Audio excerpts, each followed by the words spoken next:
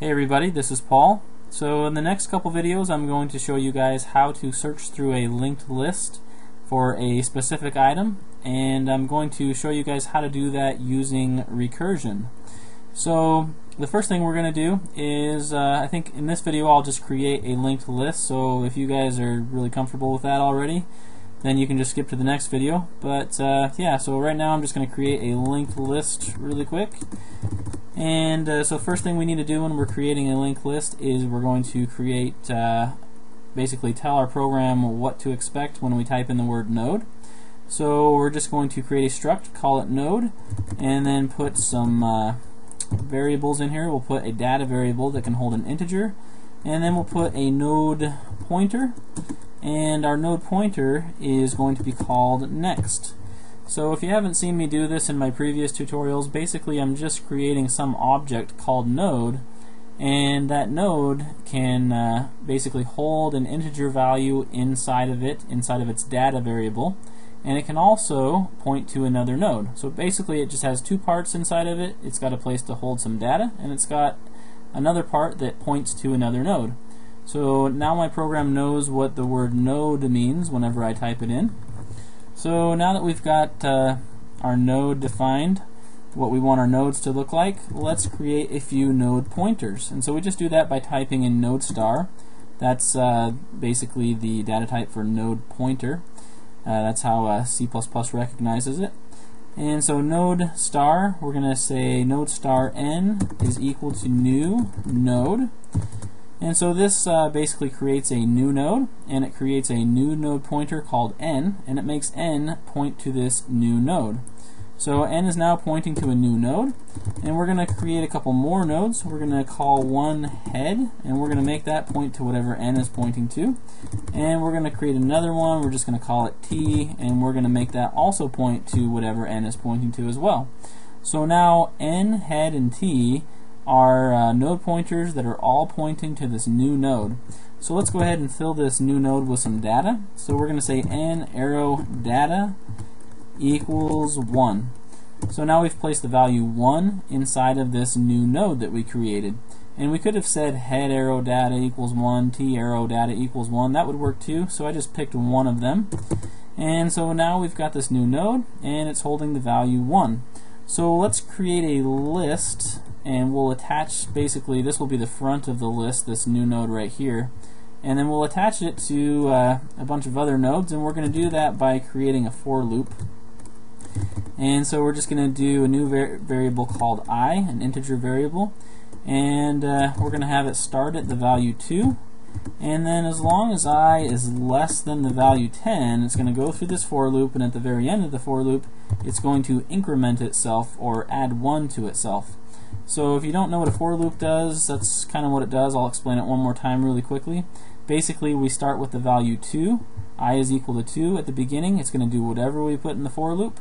At the very end of the for loop it's going to do I++, which basically adds 1 to the number I. So I starts at 2, does all the stuff, goes through, at the end it changes to 3 because of this, and then it evaluates itself. It says, am I less than 10? And if it is, it goes back through and kind of just repeats the process. And so this is basically going to send the numbers 2 through 9 through this for loop and just kind of make it do whatever code is in here. So basically what we're going to do is, the first thing we want to do when we enter our for loop is we want to create a new node, and we want to make n point to that node. So we did that right there. So n is now pointing to some new node, and we need to fill that new node with some data. So we access the data part of that node, and we just say that it's equal to I. So I changes every time we go through the for loop. So the first time through, I is going to be equal to 2. So 2 gets stored into that first node, and so that first node is actually the second node in the list, because this node up here is going to be the first one. So let's kind of think about this. So we've got t and head now pointing to this original node, and n is now pointing to, if this is the first time through the for loop, it's pointing to a new node. So we want basically this first node to point to this new node that n is pointing to. And so the way we can do that is we can just say t arrow next equals n. And basically this works because t is going to be one step behind n every time. And once we do that, we just go ahead and update t, so then t equals, we'll just make t equal n as well. So basically what's happening here is at the beginning of the for loop, okay, t and n are pointing to the same thing. So they're pointing to the same thing, and then n changes to, now it's pointing to a new node.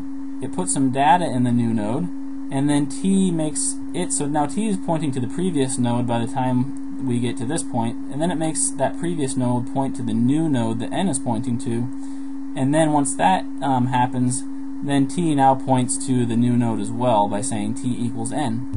So that right there should build on a linked list, so we should have the values 1 through 9 on this list. And the one last thing we need to do with this list is we just need to say n arrow next, n arrow next equals null.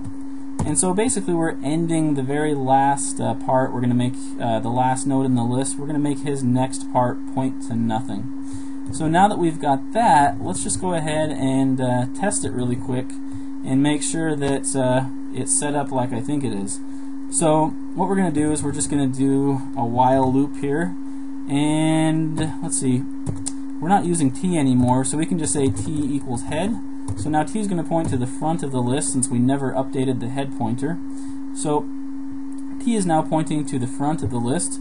So now as long as t is not equal to null, remember null's at the very end of the list, then we're basically just going to print out whatever value is in the data section of that node that t is pointing to. So right now t is pointing to the first node, and so the first time it goes through here, we're going to do a cout statement, and we're going to print out whatever the data is in that node that t is pointing to, and then we'll print out a space.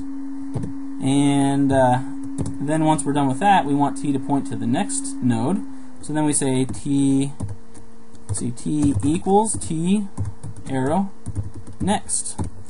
And so now basically t is just going to kind of keep moving on down the list until t finally passes through the list and then is pointing to null. And so as long as t's not passed through the list, it's just going to keep printing out the data in the next node. So let's go ahead and just test that and make sure that I built the list correctly. So let's go ahead and build and run it really quick and make sure that we have the numbers 1 through 9 in the list. And so there they are, 1, 2, 3, 4, 5, 6, 7, 8, 9. So it looks like our linked list is built correctly. And so okay, so I'm running out of time with this recording.